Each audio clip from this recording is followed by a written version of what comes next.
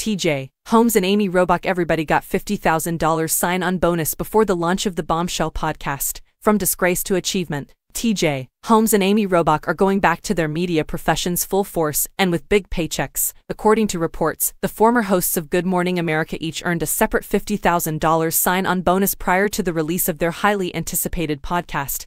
Amy and TJ, a news outlet disclosed on Monday, November 6, that Robach and Holmes are also allegedly splitting the advertising income 50-50 with iHeart Podcasts, the business and platform that is sponsoring the audio programs. The debut of the podcast was criticized by one insider, who labeled it a vanity project for the controversial pair, who lost their positions at ABC News in January when their professional affair was made public. On Wednesday, November 1st, Robach and Holmes posted on Instagram to announce their ecstatic new job, saying something like, "How's this for Instagram official? #StillNotSilentAnymore." Amy and TJ, December 5th. Check it out with the iHeartRadio app and at Podcast anywhere podcasts are available. Regarding Phoebe and Robach's ex-husband Andrew Shue, a different mixed reviews for its debut post. The podcast's social media account has amassed 15,000 followers on the platform, treating this affair like it's something to be brazen about with no regard for his young child who still has to go to school and potentially hear about how her dad cheated on her mother. Someone criticized Holmes, who is the father of Sabine, age 10, and his ex-wife Marilee Phoebe,